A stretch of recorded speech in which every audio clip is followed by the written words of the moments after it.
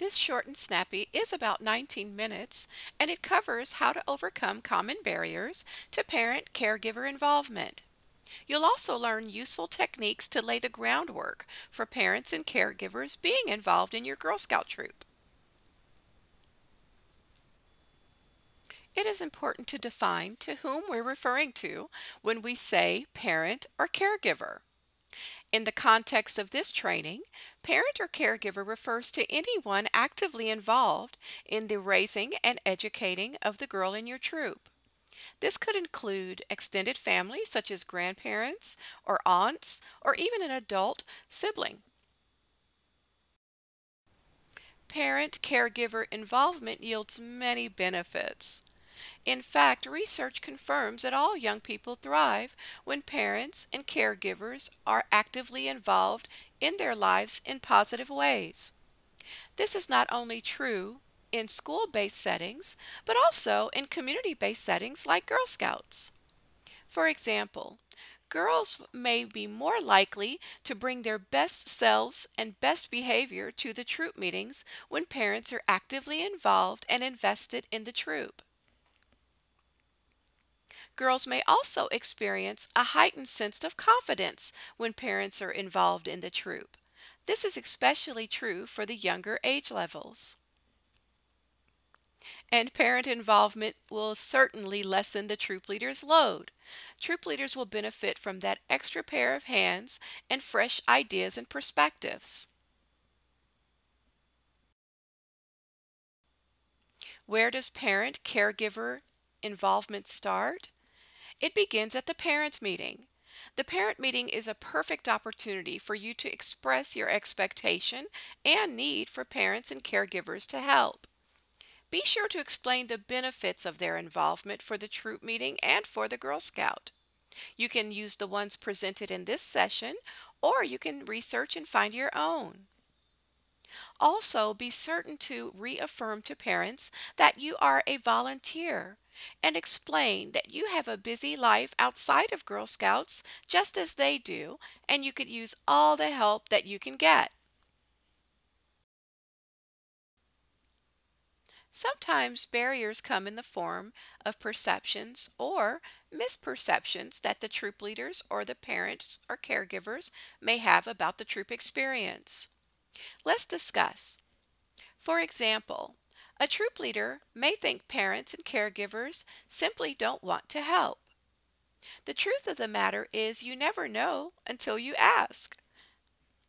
Secondly, troop leaders may think that parents and caregivers' involvement would be more trouble or hassle than it is help or assistance.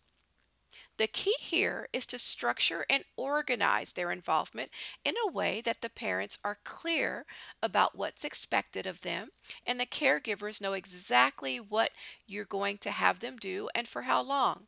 This will minimize confusion and ensure that the experience is satisfying for both the troop and the parents and caregivers. And finally, troop leaders may assume that parents or caregivers might be offended if asked to help. And the reality here is it's all in how and when you ask.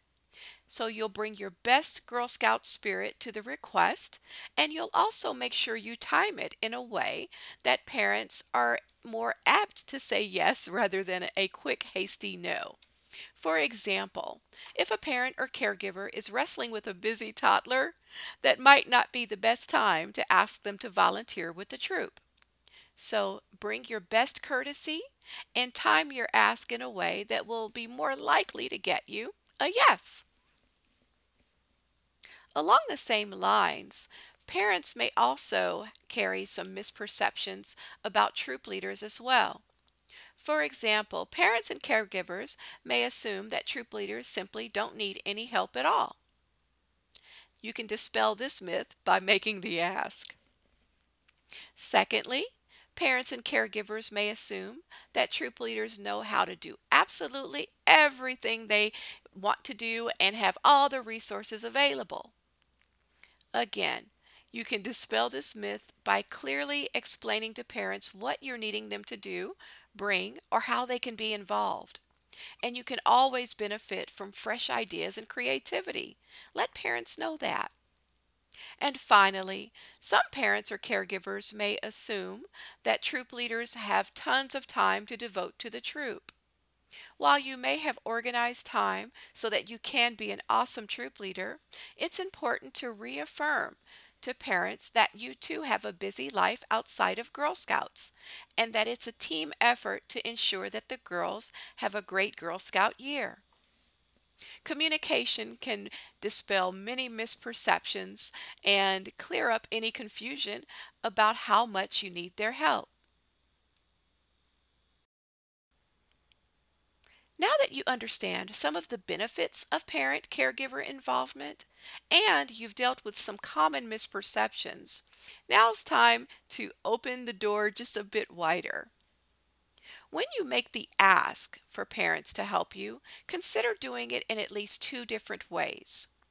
First, face to face is a perfect opportunity for you to interact with parents in real time and find out what their interests are so that you can make an ask for them to volunteer. If you don't get an immediate yes, consider using an alternative means, such as the volunteer toolkit or a text message or maybe even an email to ask parents to help you. The key is in asking more than once and in a different way. You'll likely get closer to a yes at one time than maybe another time. So consider two different methods. And prepare yourself for parent caregiver involvement by making room for parents in everything that you guys do. So as your troop plans activities, ask yourself, how can parents help me with this? Or as the troop plans for field trips or excursions, ask yourself, how could parent or caregivers help make this more successful? And then be flexible in how you define involvement. Involvement doesn't necessarily mean that the parents are always physically there. They may help you from behind the scenes by setting things up or organizing things, or even just being an extra pair of busy hands when you need them. So be flexible in how you think about their involvement. And always include girls in the ask for parents to become involved. Girl Scouts can maybe create a cute craft or a cute idea and maybe attach a note to their parents and caregivers asking for them to volunteer with the troop. Approach your relationship with parents as a partnership. A partnership is a synergetic relationship that is mutually dependent and the individuals are interconnected by a shared vision. During your partnership, be sure to communicate with parents often and expect the communication to be two-way. Invite them to respond to your communications, and open-ended questions are a good idea to facilitate further communication. Make certain parents know that you have a shared vision with them because you want great things for their Girl Scout just as they do. You are a partner in their child's development. By way of Girl Scouts, you're going to be building courage, confidence, and character as character traits in the girls who will be motivated to make the world a better place. This is a shared vision that reinforces your unified goals for the girls and gives you a commonality. As often as you're able, try to balance your communications with parents so that they are rooted in the positive more so than the negative. No one wants to talk to someone who consistently delivers bad information. So try to make a healthy balance between discussing issues of discipline, behavior, or even the need for money. Try to always communicate great things to that parent about her Girl Scout, and you'll build a rapport that will take on the characteristics of a partnership. As much as you're able, try to cultivate a culture of being parent and caregiver friendly.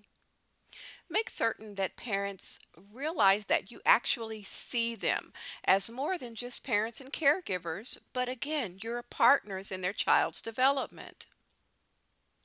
As often as you can, Greet parents with an eye to eye hello when they drop their Girl Scout off at the troop meeting. If you're able, consider creating a family friendly, caregiver friendly, parent friendly space or place outside of the troop meeting. If the venue offers a little area where parents may sit and congregate, that's perfect. Lay out Girl Scout information or print off some fun Girl Scout facts and give the parents a place to kind of congregate. What you want to do is get them accustomed to being around the troop culture. Again, have this space outside of the troop meeting so that you can focus on the girls and the activities at hand, but parents will be more likely to stick around a bit, and maybe they'll be motivated to volunteer at some point. The volunteer toolkit is your best friend with communicating with parents and caregivers.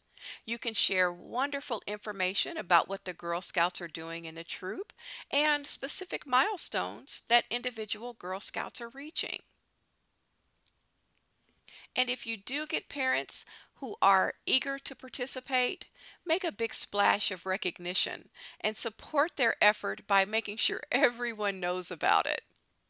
If you're able, have a special event, maybe a tea or some sort of a potluck or an event to celebrate the parents who have volunteered. And include the girls. Have them brainstorm ways to thank parent volunteers often. What you're doing is creating a buzz. And this buzz will not only show appreciation to the parents that are helping, but it'll also motivate the parents and caregivers who are not to maybe step in and support the troop with their time.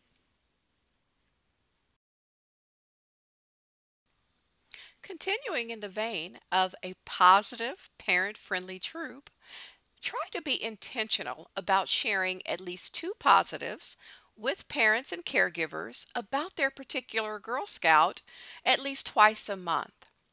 Also, plan to schedule at least two positive communications about troop activity at least two times a month. This builds a sense of rapport and an expectation to hear good news.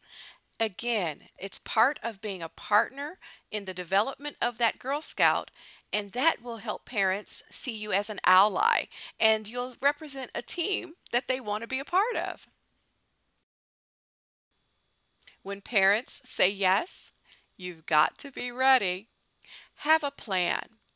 Document how parents will support you, what tasks they will do, when, and for how long.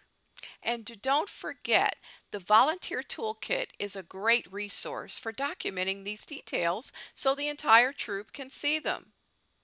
You may also choose to record them in your phone, your tablet, but the key is to have a plan that is written or recorded somewhere so that the parent can be clear about what's expected of them and for how long.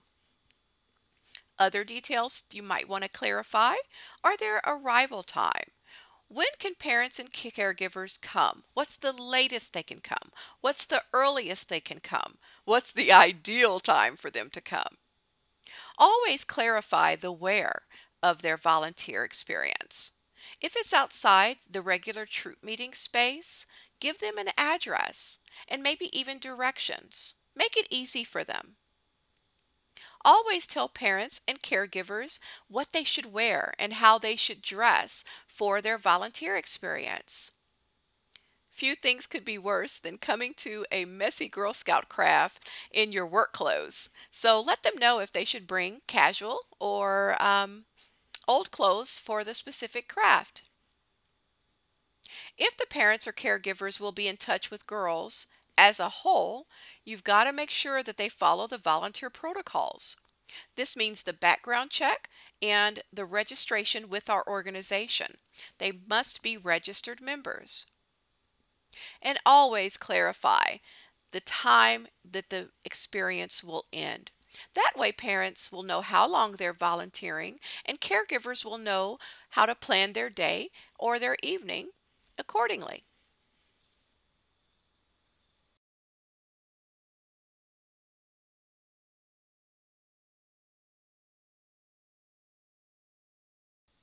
There are so many ways that parents and caregivers can be involved, and it's only fitting that we give you a few ideas. For example, maybe you could have a parent or caregiver responsible for managing the badges for the troop. Perhaps they can keep them organized and during troop ceremonies have them ready to be distributed. Field trips are a blast for Girl Scouts. Perhaps you can have a parent or caregiver that organizes the troop's field trips. They can call the organization or the venue, set everything up, and all the troop has to do is show up. Perhaps you could have parent and caregivers share their expertise by leading an activity. Have you been to the community partners section of our website? There are so many community partners from which to choose. Perhaps you could have a parent caregiver whose only job is to keep track of the new additions and to be able to find experiences when the troop is ready for them. Volunteer Essentials is so crucial to the success and safety of your troop. Maybe you could have a parent whose role is to become well versed in volunteer essentials and support you in policy compliance. Perhaps you could have parent or caregivers who manage the recognitions of the troop leaders and the other individuals who volunteer for the troop. Special events are fun surprises throughout the Girl Scout year. Perhaps you could have parent and caregivers whose only role is to plan events for the troop. Potlucks, badge ceremonies, bridging ceremonies, and more. Do you need something from the Girl Scout shop? Perhaps that's a role that a parent or caregiver could fill. You can give them a list and they can go and do the shopping and bring the items back to you. Who couldn't use help with setting up and closing down the troop meeting? Perhaps you could have a parent whose only job is to help you to set up the troop meeting and a caregiver who might just help you to close down the troop meetings. How about a role for parents and caregivers who welcome other families to the troop? They can orient them, give them tips, and make them feel welcome. What about a parent caregiver who researches STEAM and STEM opportunities? STEAM is science, technology, engineering, arts, and mathematics. And STEM is science, technology, engineering, and mathematics. Maybe a parent could find opportunities with the council or even around the council boundaries that the troop can enjoy.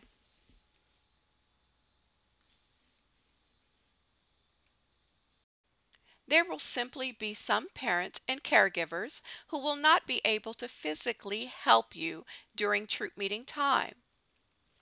Perhaps they could leverage their expertise from afar. Maybe you have a parent or caregiver who is an engineer. Perhaps they can craft fun and exciting activities for the troop to teach the girls about the principles of engineering. Perhaps you have a parent who could never help you physically but could possibly attend service meetings for you once a month. They could take notes and bring back the notes to you and keep you informed. Perhaps a parent or caregiver might be able to manage the troop's Facebook page or the Facebook group. Pinterest and Google are awesome resources for troop leaders. Maybe you could have a parent who can research fun activities from the comfort or convenience of his or her home. Again, parents might be able to make calls during the day to organize field trips and special speakers and experiences. And if none of them apply, consider creating a wish list for your troop, and maybe parents can simply buy items off the wish list. The key is to keep asking though. Just because a parent is not able to physically help you at one juncture of their life doesn't mean they can never help you. So keep asking.